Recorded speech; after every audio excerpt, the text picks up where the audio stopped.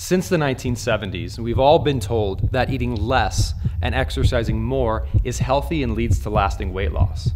Since then, obesity, diabetes, and other diet-related diseases have risen to epidemic levels.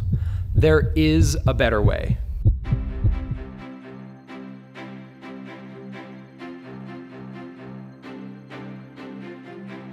My name is Jonathan Bailor, and thank you so much for your interest in the smarter science of slim, the single largest scientific analysis of fat loss and health ever conducted. I used to be a personal trainer, and unfortunately, it didn't take long in working with clients for me to see how ineffective traditional approaches to health and fitness were for most people in the long run.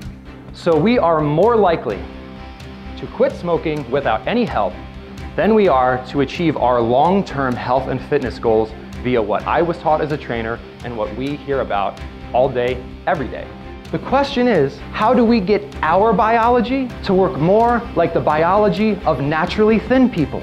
So we're not hungry, we're not walking around tired, we're full and satisfied, and it's not about depriving ourselves at all. Please don't starve yourself. Starvation is not healthy. How do we eat more but smarter? The good news is it's not very complicated. Let's not worry about being perfect. So instead of working out 10 hours a week and working muscle fibers that don't really cause a hormonal change, you can work out 10 to 20 minutes once or twice a week and get a dramatically better result. By using this proven science rather than theories or gimmicks, it can start to have a profound impact on your lives.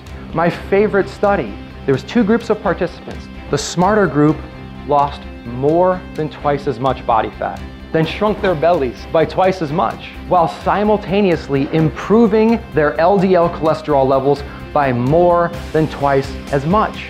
It's about optimizing our biology rather than fighting against it, because we know what typical leads to. So to say that there's a scientifically proven atypical approach that yields a dramatically atypical result actually kind of makes a lot of sense. I hope this has been helpful for you guys. It's been a pleasure for me, and I hope this science will benefit you. Thank you so much. Thank you. Thank you. Right here.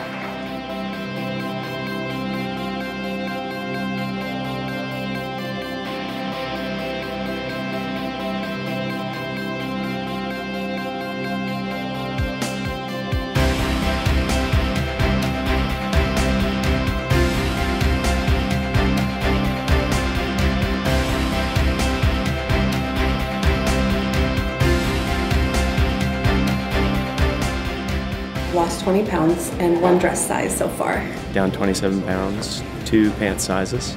I am finding this a really, really helpful tool. The whole family's doing it, so everybody's happy, and it's a change that I feel like I can maintain. Because I've been up and down the scale so many times, you know.